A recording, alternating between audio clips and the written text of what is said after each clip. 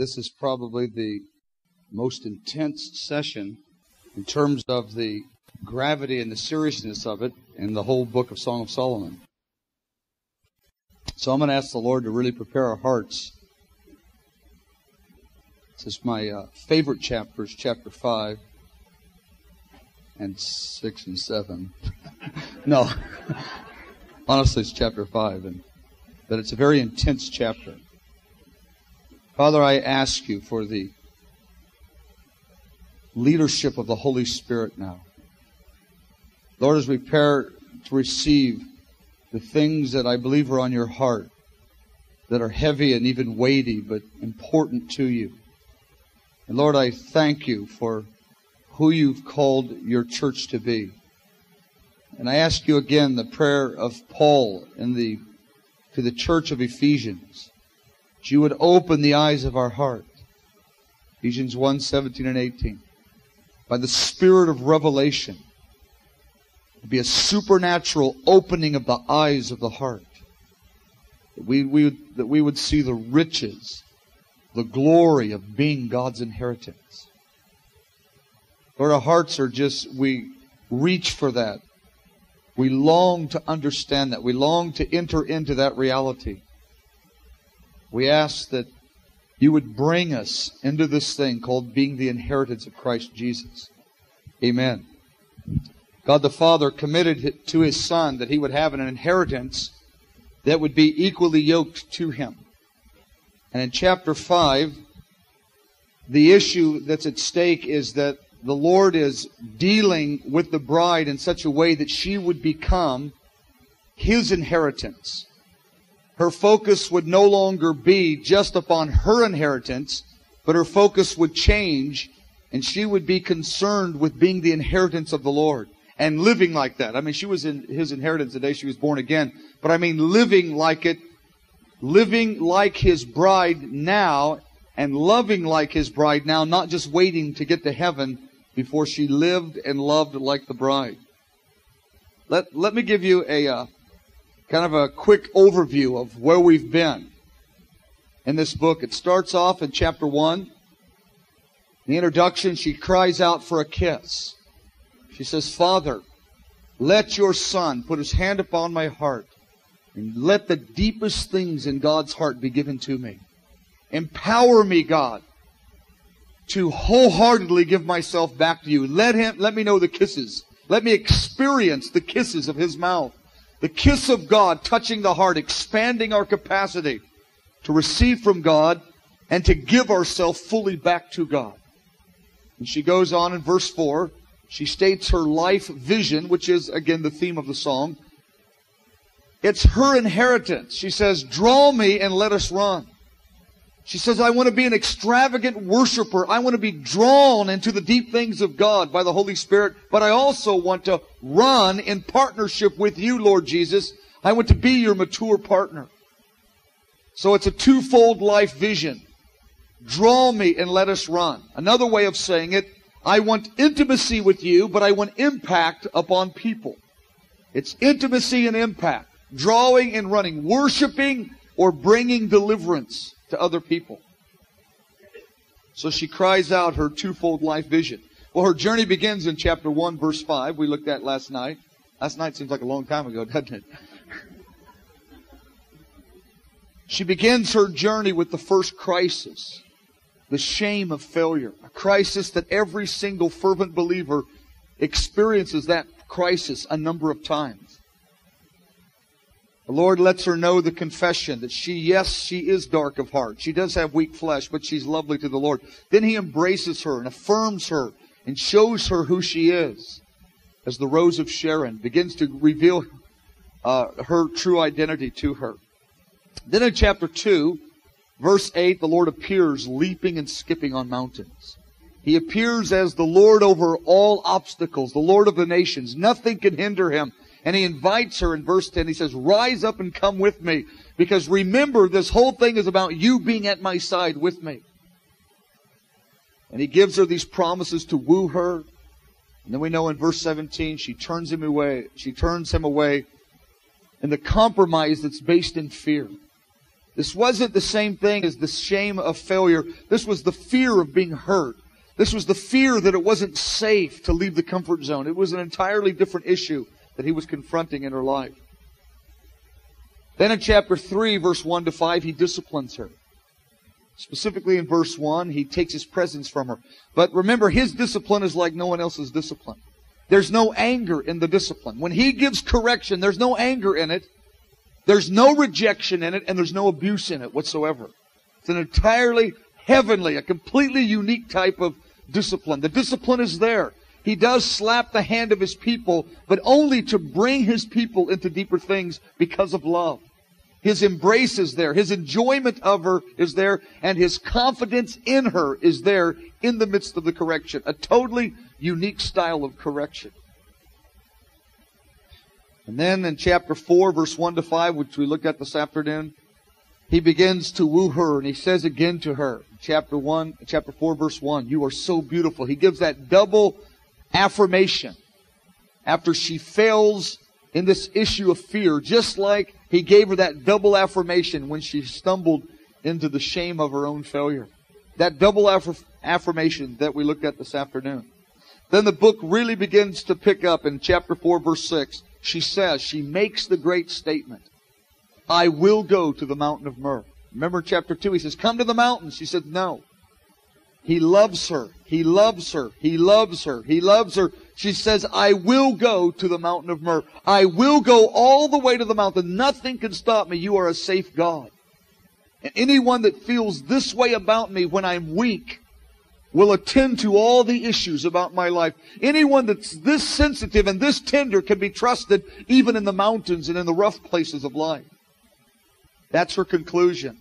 And in chapter 4, verse 6, it's one of the great turning points of the book. By an act of her own will, voluntary love. We talked about that this afternoon, that the glory of this inheritance is she does it by an act of her own will, voluntarily. She sets her heart, "I will go." She hasn't gone to the mountain of myrrh. She's going to do that in chapter 5. We're going to look at that in a few moments. But it's the setting of her heart that moves the heart of God, because He knows the attainment of maturity is something He will give her grace to do. But this setting of her heart says, "I want to be in full partnership with the Son of God." This is a very, very vital, very key and important part of the journey here. Verse 7, he looks at her. "You are altogether beautiful, my love." He sees that she agrees to go to the mountain of myrrh. Remember, myrrh speaks of suffering. It's the burial spice. It's death to self. The whole issue of myrrh. She agrees to go into full partnership. Voluntary love in verse 6. He affirms her in verse 7. Verse 9 and 10, we see the ravished heart of God. He is so moved. He's preparing her. She said yes to the cross in verse 6. He is embracing her and cherishing her and preparing her for the ultimate, what I call the ultimate twofold test. He is revealing how he feels about her. He says, "One look of your eyes has ravished me. I am overwhelmed by the unusual beauty of your life." He sees her willing spirit. What he's doing in chapter 4, verse 9 and 10, is he says, "Your love is beautiful. It's better than the wine of this world." He's preparing her. He's embracing her in order to equip her to embrace the cross fully. The Lord's method isn't warnings and threatenings for the higher things of God. His method of enabling us, equipping us to embrace the cross, is He embraces us. And that empowers us. We say, anyone this caring, anyone this sensitive, anyone this thorough in His love will surely overlook nothing when I'm in the rough spots, when I'm in the high places of difficulty in the mountains. That's her conclusion. A lot of happens in verse 12 to 15. He talks about, he affirms her in so many powerful ways. Again, I want to turn this down just a hair. Just a hair.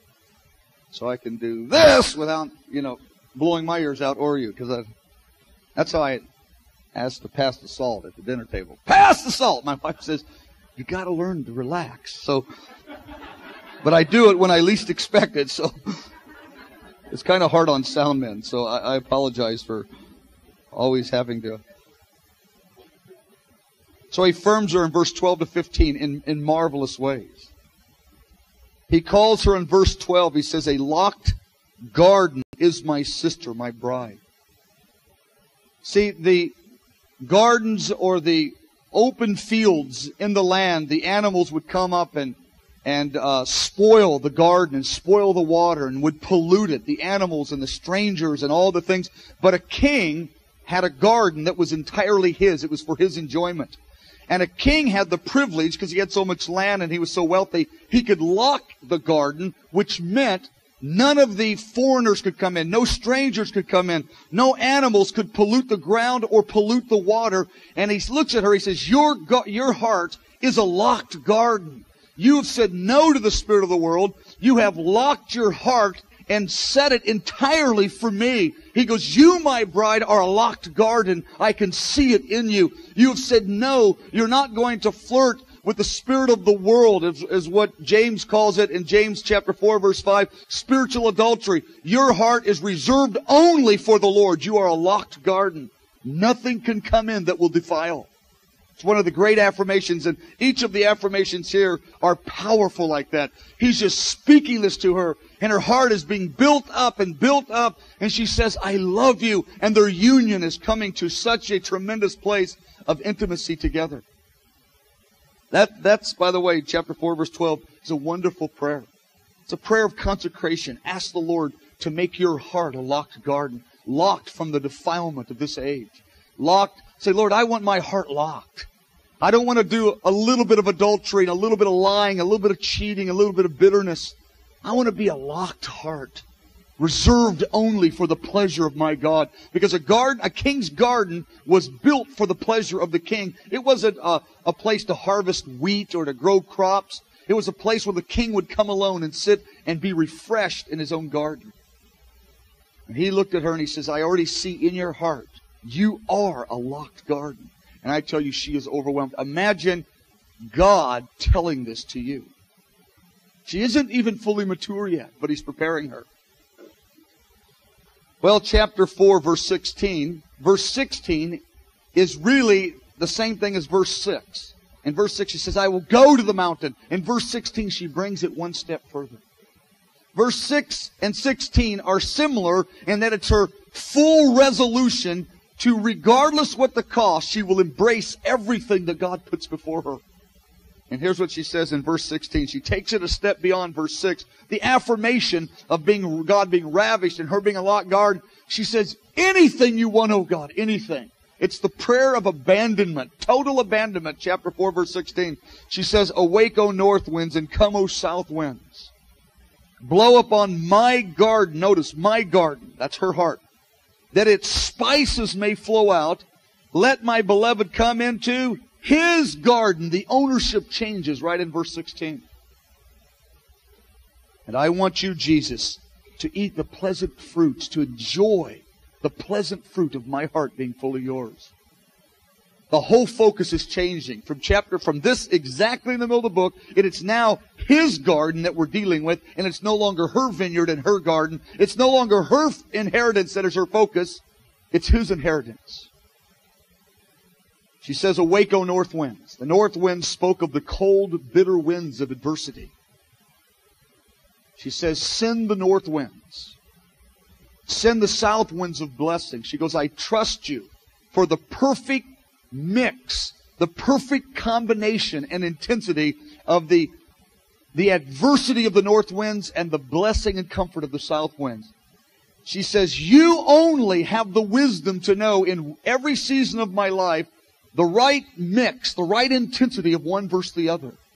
Typically in one season, there's a north wind or there's a south wind that's the major theme of the various seasons of our life.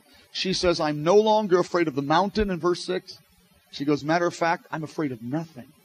She opens her heart. She says, anything that you will send me, difficult or blessing, send it.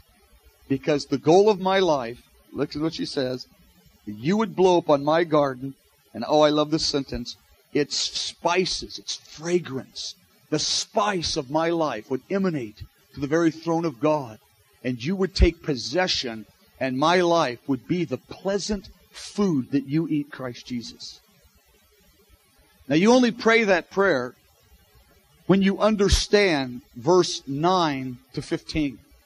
When we see the ravished heart of God, and I mean more than just a doctrine, when we a little bit feel His embrace and a little bit see the ravished heart of God, there is a realm of safety. She was like Jesus in the boat in the storm, completely asleep in confidence.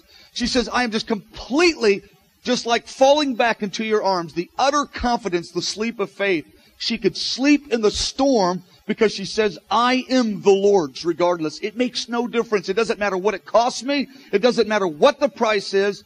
I am wholly yours, my God, because I've seen your heart for me. You are the safest place in all of existence, is in full obedience to you. On the mountain, in the storm, in the boat, in the middle of a storm, asleep at your side. And she cries out there, the great prayer of abandonment. Awake, O north wind. Come, O south wind. Blow upon my garden. Let its spices flow forth.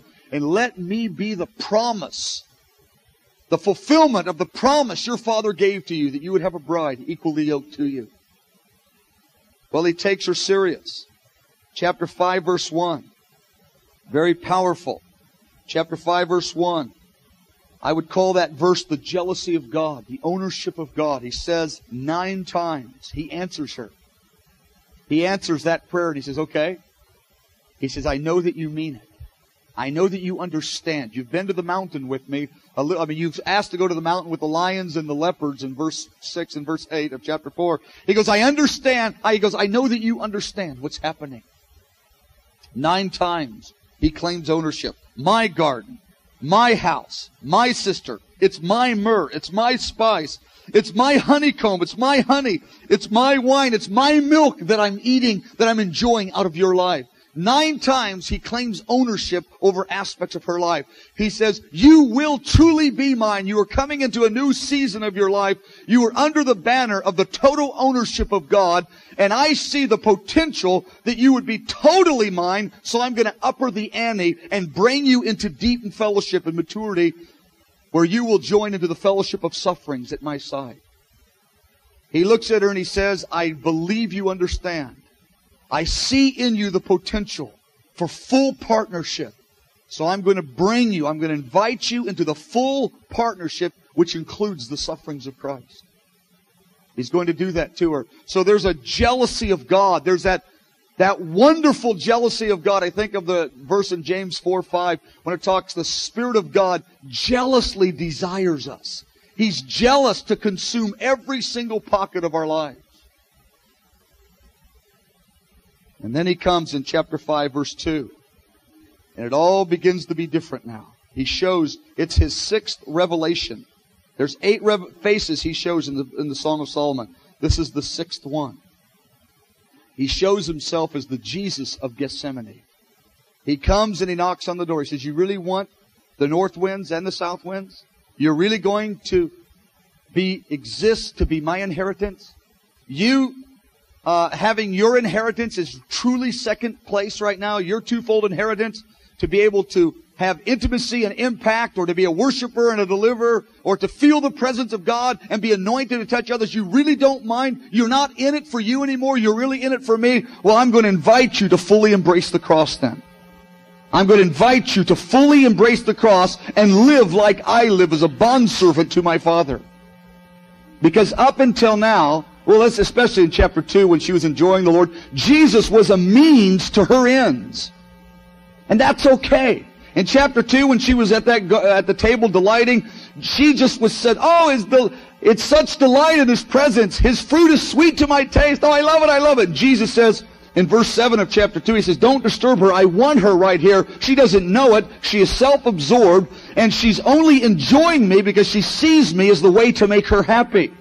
She doesn't even know who she is, really. I'm a means to her end. And He says, that's okay. That's okay for a beginner. That's totally okay. But one day, she's going to forget herself and ascend to the place of a mature partner with no regard for herself. Like I said to my Father, not my will, but your will, O God. And her food will be to do the will of God like my food. And we will enjoy our banquet together, doing the will of God, regardless what it costs us. He's inviting her to the cross. Jesus is going to be the end of her life, the goal of her life, and not just the means to the end of happiness. He himself will be her all in all. That's what's going on in chapter 5. So he comes again. Verse 2. I sleep, but my heart is awake. It is the voice of my beloved. He knocks. He says, open to me, my sister, my bride, my dove, my perfect one. For my head is covered with the dew, my hair with the drops of the night. Jesus is coming. His hair is drenched in the dew because he's been up all night in the garden alone. He's been in the dark night. He has the dew of the night is drenching his hair. He's coming as the one that who has endured the dark night all by himself. It's the Jesus of the Garden of Gethsemane. He says, you want full partnership? You want to live before my God like I live before Him? Where absolutely nothing is negotiable except the will of God? She says, yes. I want my life to be your garden. He says, okay, come with me then. Come with me. He's going to challenge her to the very core of her being. He's going to prove to her, not to her, but he's going to prove it. It's going to be manifest. She is in it for him and not for her any longer. It's good to enjoy the blessing of God because she wants the south winds. I'm not talking about some morbid asceticism. I'm talking about a settled resolution that cost is irrelevant. See, people that are wealthy don't look at price tags. And when we're wealthy in love, the cost is irrelevant. There's only one thing we live for, to do the will of God. It's our food. It's the food that Jesus eats. It's what makes His family and His marriage and His city so abundantly full of light and righteousness and joy. He will have a bride equally yoked to Him. It starts off, she goes, I sleep, but my heart is awake. When she says I sleep, she's talking about the rest of faith of verse 16. She goes, I'm so confident that I will take the north or the south. I could sleep in the boat in the midst of a storm. I am totally resolute that I'm yours. So she's sleeping in the confidence of faith, but she says, my heart is awake. I am alert to spiritual things. I can hear the voice of the Holy Spirit. I'm fully awake. I'm not dull of spirit. I'm fully awake, fully alert in the Holy Spirit, but completely at rest. I don't care what happens anymore. She says, it's the voice of my beloved. He's knocking. When the Lord knocks, it's that divine initiative. He's about to open up a new dimension for her. He's going to invite her into a new experience. The Lord knocked on the door of the Laodiceans in Revelation 3:20. He knocked at the door. He was wanting a new entry into the life of the Laodiceans. He's knocking, and I believe the Lord is going to be knocking and inviting the end-time church into this kind of partnership with Himself. But they will never, ever, the end-time church will never be able to do chapter 5 without a deep foundation in chapter 1, 2, 3, and 4. Right now, the church faces their failure and they quit. Or they look at the fear and they quit. They have almost so little understanding of the truth of who our heavenly bridegroom is. We're stuck in chapter 1 and chapter 2. I don't say that as a rebuke or a complaint. He is sufficient. He will get us to the end of the book. I'm just saying that I believe He's going to upper the ante. He's going to begin to cherish us. He's going to begin to reveal His heart in a new way. I believe of the many faces that God reveals of Himself in the Scripture, the two most vital ones in this hour, the two most significant, is the face of God the Father as a tender Father. The face of God as a tender Father, and the face of Jesus as the heavenly bridegroom, the passionate bridegroom. Between the tender Father and the passionate bridegroom, we're going to be equipped for chapter 5, 6, 7, and 8. And I believe the Holy Spirit is going to be releasing songs. There's going to be releasing tremendous revelation on those two things. The tender Father, who knows how to discipline us in tenderness and embrace us when we fail, and the passionate bridegroom, the Lord Jesus. That's what I believe is key in this hour. So He knocks at the door. He's inviting her into a new dimension of experience with Him. When He knocks, He's saying there's something new, something fresh I'm going to give you. And He calls her this, my perfect one. He says, my perfect. He affirms her in chapter 5, verse 2, because she said in chapter 4:16, I want everything. He says, you are my perfect one. It's the same affirmation He gave after verse 6.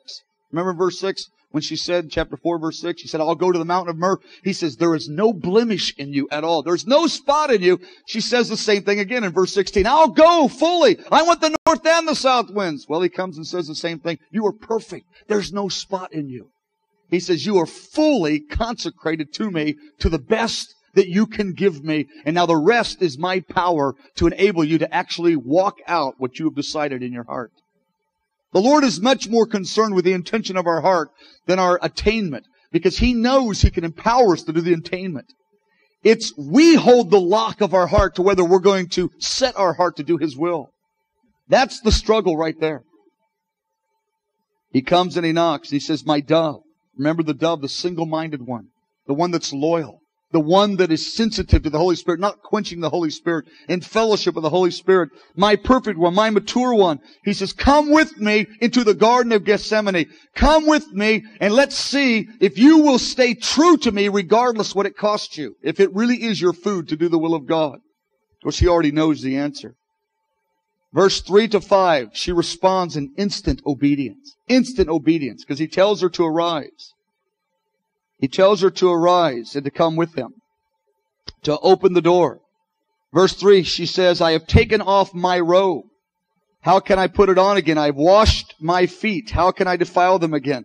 My beloved put his hand on the lock of the door of my heart, she's saying. My heart is yearning for him. I arose. She instantly arises to open for my beloved to his knock. My hands dripped with myrrh, my fingers with liquid myrrh on the handles of the lock of my heart. Now again, we're talking in the poetic language of love here. What happens is she starts up immediately. She makes a case for her instant obedience. She says, I have taken off my robe. How can I put it on again? She's not saying it's too inconvenient to get out of bed like half the commentators say. That's not what she's saying. She says, my robes are as filthy rags before you. She says, I've done it my way before.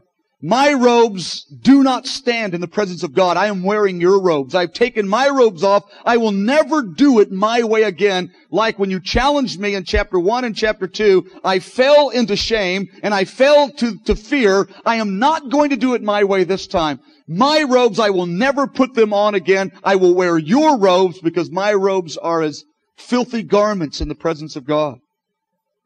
Secondly, she says, I have washed my feet. I won't dirty them again. How can I get my feet dirty? You've cleansed me. I can't go my way. I will not refuse you this time. Again, half the commentators read this exactly opposite. They think at this season she is denying him the third time. The first time in chapter 1, the second time in chapter 2:17, and the third time here. I don't believe that at all. I believe he's just called her in verse 2, my perfect one, my dove. He's answering the cry that he would be her, that she would be his full inheritance. And if you know the end of the story, you know that she is completely in obedience by the way that he responds to her. It's a very powerful thing happening. She says in verse 4, my heart yearns for you. And I arose. She instantly arises. There's no delay in her obedience. He knocked. She arises and goes right to the door. But listen to what happens at the door. She goes, my hands dripped with myrrh. My fingers with liquid myrrh on the handles of the lock. Now, we're talking about the lock of her heart. Jesus coming with myrrh, drenched in myrrh. She says, I'm saying yes to the cross. I will unlock the secret place of my heart. And there's myrrh dripping all over everything I'm doing, on my hand and on my heart. She says, on my works, my hand, and on my heart.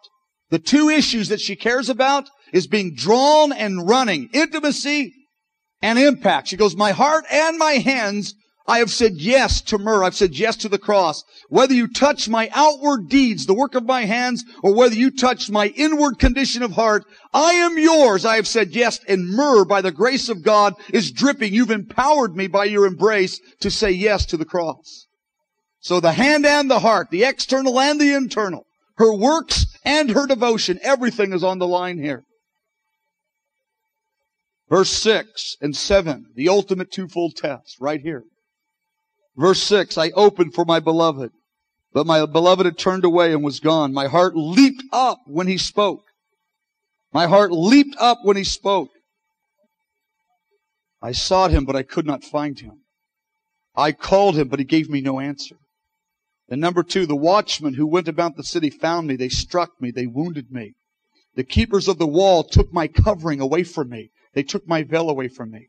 What's happening? The Lord is testing her according to her twofold inheritance. The 2 things she cares most about. Number 1, the presence of God. And number 2, her ability to impact others. What happens in verse 6? The presence of God is lifted from her life. Because remember in chapter 2, when it was sweet, man, she was in it. The Lord says, will you be in it when you feel nothing? Are you in it for me or are you still in it for you? He says, I'm going to lift my presence and I want to see if you will stand and be mine, because the focus of your heart is to be mine, not to enjoy the things of the Spirit right now. It's to be wholly mine. That's the issue I'm dealing with. I'm coming as the garden, the Jesus of Gethsemane. I'm sending the north winds. I'm preparing you to be my possession. Will you be mine? When all of the presence of God, the feeling of the presence of God, I'm only talking about, God never leaves her. And we find in chapter 6, He never left her. He was ravished over her as He was watching her stand true in this test. And then the watchmen, the leaders in the body of Christ, the authorities, they struck her. She loses her place in the body of Christ. So now she has no ministry and she has no enjoyment of God's presence. She doesn't feel intimacy, and she has no place of impact. They struck her, they wounded her in the house of God, they took her covering away, and which is all but saying, you're kicked out, you are censored, you cannot do the thing that God has put in your heart in this place. And she's standing there in just pure, raw, naked faith. The presence of God she cannot feel. Internally, her heart feels cold. Externally, it's difficult circumstances. Internally, the intimacy, she can't touch it. Externally, the impact, she's kicked out of her place in the body of Christ. So whether it's intimacy and impact, or whether it's just internal issues of the heart and the external issues of circumstances, God dealt with both of them at the most severe level in her life. He touched both of them for just a moment. The mystics in the 12th and 13th and 14th centuries called this the dark night of the soul. The time where in total obedience, the presence of God was withdrawn, the discernible presence, not out of anger, not out of discipline, but to draw her heart forth in mature love.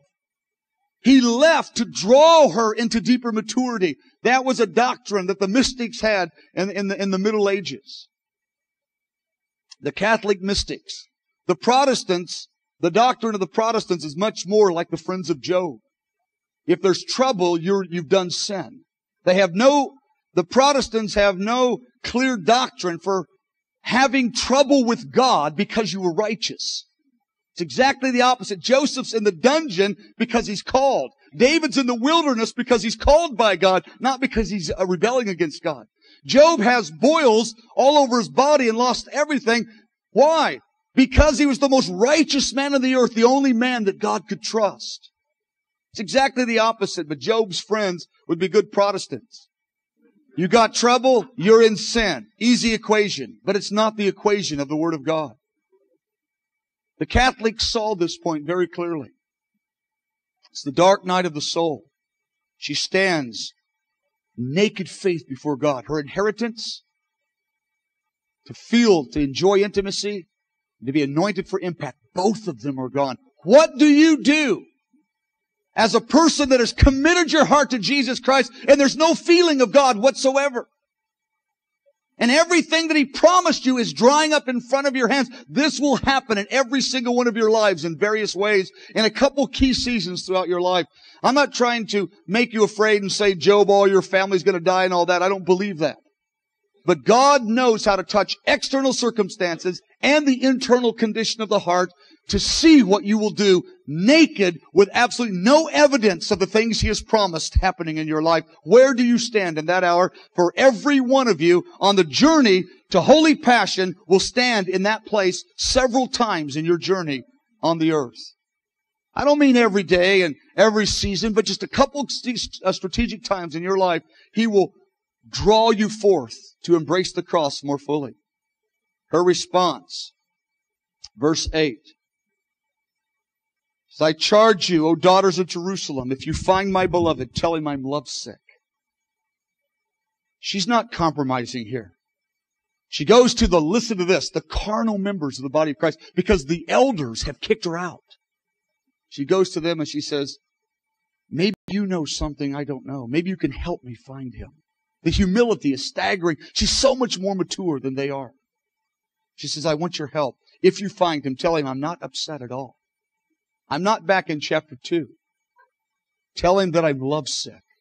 I'm not offended at all. Jesus looked at them in Matthew chapter 11. And he knew that John the Baptist was about to die. And the 2 or 3 messengers came from John the Baptist. And I have a different interpretation that is the standard one of that event.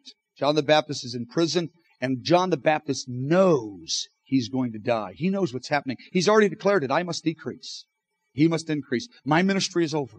He knows that he's going to die soon, and he's going to enter into his eternal inheritance at the throne of God, and he wants to be at the throne of God. He sends his messengers because he's taught his messengers about the messianic promises. So they all go to Jesus, and they say, John wants to know. Of course, Jesus knows what's in the heart of John. He knows that John already knows who he is. He looks and he says, that's good, John. That's good shepherding. You want your disciples to know firsthand who I am. Because they were not exposed to Jesus. He goes, come over here. He raises a few people from the dead, heals the people. He quotes the famous messianic passage of Isaiah 61. And they said, wow, everyone knows Isaiah 61. That's every little Jewish boy at bar mitzvah knew Isaiah 61 as the Messiah. He does Isaiah 61. He says, do you get the message? And they're going back going, awesome! But Jesus gives them one little statement. He says in Matthew 11, in this passage, he goes, verse 6, he says, but one thing, blessed are those who do not stumble over me. They said, well, okay, why would we stumble over you? You are raising the dead, etc. They go back to John. John says, what happened? He says, he did Isaiah 61. And John said in his heart, I knew he would do that. I knew he would do that. They said, he's the one, John. He's going to get you out of prison. It's going to be great. He is the one. Well, I mean, we've seen it with our own eyes. And John, as a good shepherd, says, good. I've now led you faithfully to him. He says, did he say anything else? He says, well, some little proverb we didn't understand. What would he say? Didn't really make sense because with all the miracles, he said, well, what did he say? He said, well, blessed are they that do not stumble over me. We stumble over God in 2 ways.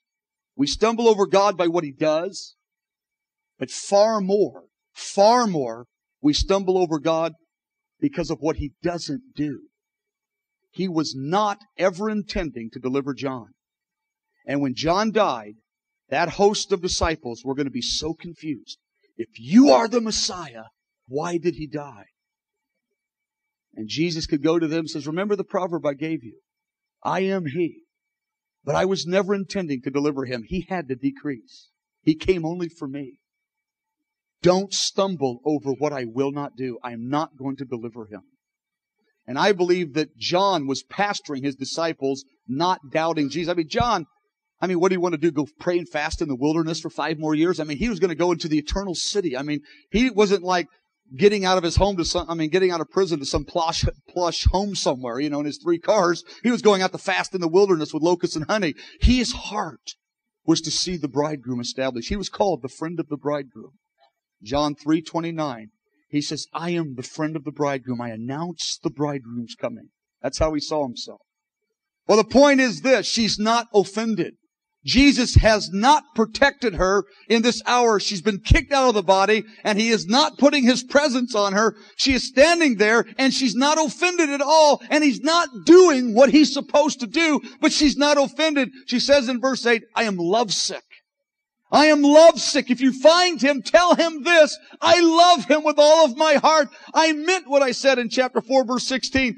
My life is to be his garden, and the spices that come out of my life will be a pleasant food for him. And that's all that I care about at this season of my life. And then the daughters asked her a question in verse 9. They said, what is your beloved? More than another, that you would so charge us to find him. These are other members of the body. He says, we don't understand what you see. You're kicked out of the body, and everyone knows that's the passion of your heart. You got all these promises, and you're completely cut off from them, seemingly. Everybody knows you love Him, but He won't show Himself to you. Who is He? What, this hold that He has on you, what is it that you see that we don't see in Him? What is your beloved? They ask Him. That you want us to find Him. We would leave Him if He did this to us. But you're lovesick. And she gives, in chapter 5, verse 10 to 16, what I believe the greatest statement of worship and love in the Word of God. Again, it's spoken in poetic language. And we're not going to develop it because it's too in-depth to do that. But she says, who is He? I'll tell you who He is. Verse 10, she says, my beloved is radiant and ruddy. He's chief among 10,000, which means He's the most distinguished of all. That's what that means. There's lots of things that those phrases mean. She starts off with a general statement of verse 10. The word is white in the New King James. My beloved is white. The Hebrew word, which you find in other versions, He's radiant, the NIV says. He's brilliant, the New American Standard says. He's dazzling, several other versions say. There's a splendor that is in Him. He is dazzling. He's outstanding amongst all the people of the earth. There's none like Him. And she goes on and gives 10 character attributes of Him. His head, His hair, His eyes, His cheeks, His lips, His hands, His body, His legs, His countenance. And verse 16, she ends the 10th one and she says, His mouth is most sweet. The kisses of His mouth. I've known intimacy with Him. She says, even the remembrance of intimacy with Him is most sweet to me. She says, I will never draw back on Him. Look at verse 16. Yes, He is altogether lovely. This is my beloved. This is my friend. They are overwhelmed. They're like, wow. And in verse 6, chapter 6, verse 1, they changed the question. Remember the question they asked in chapter 5, verse 9? What is He? Chapter 6, verse 1, they don't say, what is He? They said, where is He? We want to seek Him with you. We want to find the one you know. She communicated the loveliness of Christ Jesus. And again, I don't think there's a statement in the Word of God more powerful than that statement right there. And then she says some more things, and then suddenly, the Lord breaks the silence. Joanne, I'm going to have you come on up now. Just prepare. Suddenly, the Lord breaks the silence. He's left her. He allowed her to be kicked out of the body. The Lord speaks up. He says, what do you think the Lord would say His first word always? Oh, my love. 12 times He speaks. 12 times He begins with my love or my beautiful one. He says, you are as beautiful as Tirzah. One of the most beautiful cities of Israel. And I don't want to go off and describe Tirzah. But it means tremendously beautiful. That's enough for now. He says, you are as lovely as Jerusalem. He says, you are as awesome. Or the NIV says, you are as majestic as an army with banners. Again, as we said earlier, the army with banners came home from war victorious. And when they walked with banners in the procession down the street, they defeated the enemy. He looks at her, He says, you have totally defeated the enemies in your heart. He says, other people have written you off, but I saw your prayer in chapter 4, verse 16. You stayed true to me. When my presence lifted in verse 6, and when circumstances were very difficult, when I brought you into the dark night of the soul, when you embraced the cross, verse 8 of chapter 5, you were lovesick and you were not offended. You were still mine regardless what it costed you. And the statement of worship she gave in chapter 5, verse 10 to 16. He is dazzling. He's outstanding among 10,000. His mouth is most sweet. Even the remembrance of my intimacy with Him is enough to hold me steady in the time of the dark night. This is my lover. This is my friend. He is altogether lovely. Chapter 5, verse 16. This concludes this tape presentation from Friends of the Bridegroom. For more information on resources available from Mike Bickle, as well as news about upcoming conferences and live broadcasts, visit our website at www.fotb.com. Thank you.